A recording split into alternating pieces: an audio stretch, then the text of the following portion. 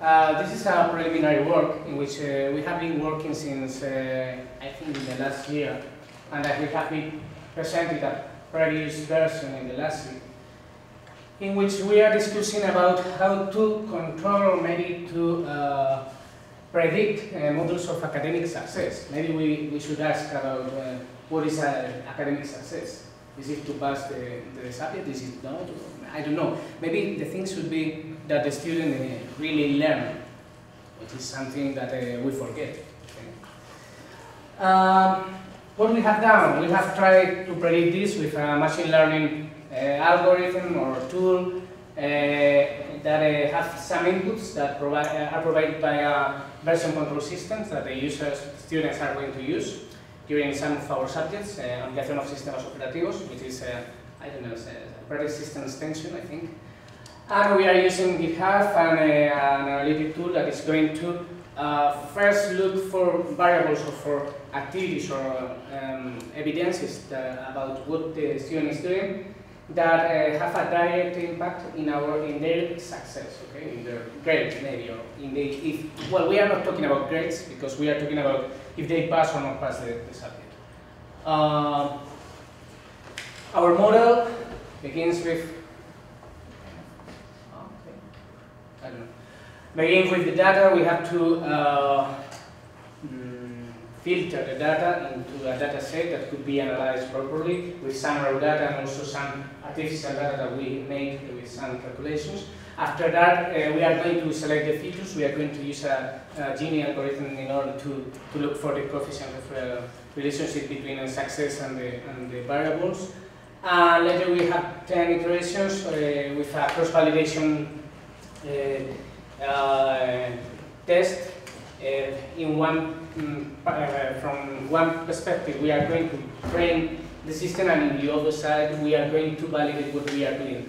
We have selected two different type of models. Some are related with parametric and non-parametric models. It depends on the normality of our distribution. And later we have some decision about accuracy, precisions, and things like that. Okay. The idea is to know if with this information, this is not working. Okay. With this input information, we can define if there is any kind of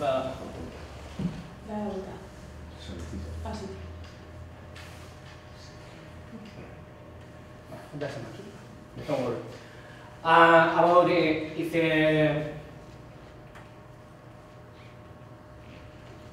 there is some impact in some of these variables, and also we have going to try and we are going to validate the prediction model. Okay. That works. It's marvelous. We have seen that an authorship proof that we carried out during the exams is an important factor related with the success, but also some other information that is not so artificial as this, as the commits or the days where they carried out some commits, okay, in the version control system.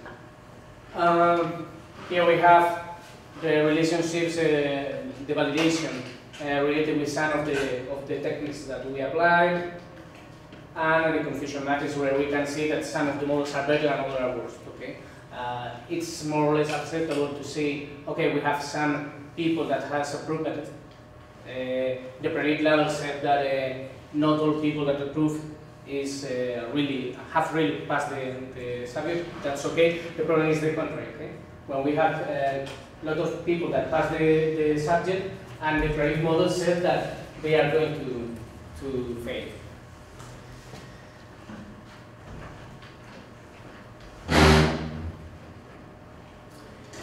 Regarding our research questions, are there any kind of features that we can take into account in order to predict the success of students? Yes, we have looked. We have found some of them.